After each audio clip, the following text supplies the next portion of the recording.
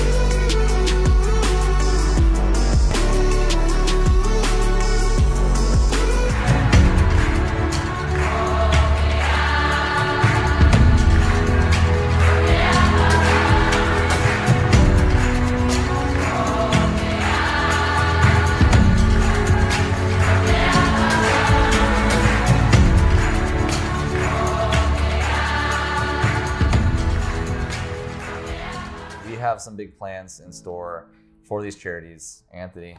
So what we've done is we decided to purchase 5 different color dial Oyster Perpetuals, the new 41 millimeter references. We picked branded colors that would kind of tie into the charity. And what we're going to do is we are going to auction those off and donate 100% of the proceeds to those individual charities. We're going to have a link on our website where you can go on and bid, and these watches range anywhere from $13,000 up. We're hoping that because it is going to a good cause, we can raise even more than market value. And then, like I said, we're going to donate 100% of that to these charities.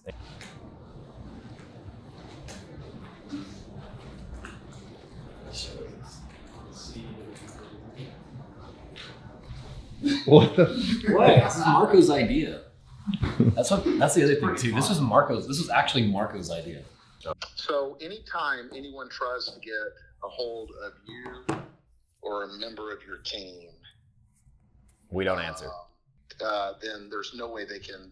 There's no communication from anybody. Correct. Correct. Unless it's a client that actually has money or inventory with us. We've talked to every single one of our clients, and every one of our actual clients are cool. They're like, "Is this a PR stunt?" And they're like, "It's genius." Nice. We're trying to make the watch world and like. What? No way. Look. What? Cold. Can you read that? What? Yeah, I mean, look. Obviously he's around. I don't know what's Is he calling?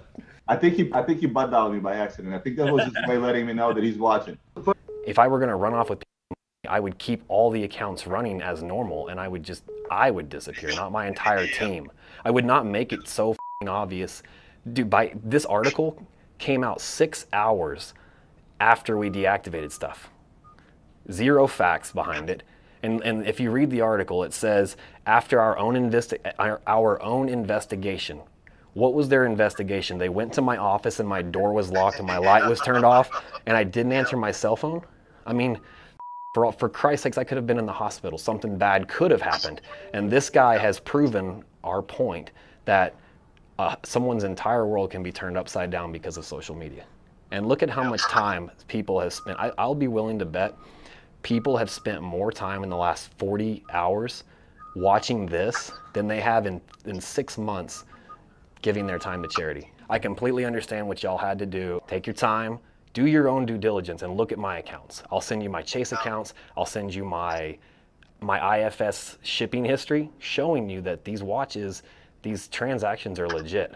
Call Roman Sharf. Roman Sharf is a big YouTuber in this space, and he just did a video. And on his live video, he said, it doesn't make sense. He went dark on Tuesday morning, wire for $1,000 for a watch he owed me for. I'm good with it. I talked to let me know what you need me to do to help you out. Just keep me in the loop. All we need now is I just need my accounts open back up. I've got a $400,000 wire coming in from my investor who's very aware of what we're doing. And I can give you his personal information and all that. You can reach out to him, verify that he knows what's going on, who he is and who we are to him. But I just need that money to come in so I can pay some more people. Just like you're talking to me normal here, you're not freaking out. Every single one of our clients that actually have watches on consignment with us are cool. We've been getting text messages the last couple of days and phone calls, and they're like, hey guys, you know, a lot of chatter going on around about y'all. Should I be worried? And we just say, no, stay tuned. Yeah, no, And they're all cool. I get, like I said, I get it. And I'm, you know, like I said, the challenge I had was just not knowing. I get the line you have to walk with that because you've got a strategy you're trying to deploy here. You don't want to mess it up. Of course. But then I'm curious, and I mean, there's no way to know, but do you think this is going to impact, you know, the trust that buyers will have? So not just, you know, the folks that are selling watches to you or consignment, and we're having these discussions and we feel comfortable. Do you think that's going to be an impact, though, on the people wanting to buy from y'all? I think if the message that we want to deliver gets delivered appropriately, I don't think that'll be a problem. And the reason I think that is because think about this. People that can't trust us, we came back. We didn't leave. What did we ultimately do? We shut down our social media. We closed the store. And we didn't answer our phones. Could be pretty similar to someone that's going on vacation for a week. I don't think it'll be a problem because the guys that are actually doing business with us are standing by supporting us. The only other thing I really want to say is thank you to our clients, our friends, and our fans that stayed loyal throughout all this. There was a lot of speculation, and we've seen a lot of people express their opinions, but you guys stood by our side and you showed us how important it was to see things out before jumping to conclusions. So guys, we sincerely thank you. We also want to issue a huge thank you to those of you that helped spread this word and that helped spread the speculation and the fire, because without you guys, honestly, this wouldn't have gotten as much attention as it got, and we wouldn't have been able to put as many eyes on this as we were able to. So thank you guys as well. Tune in this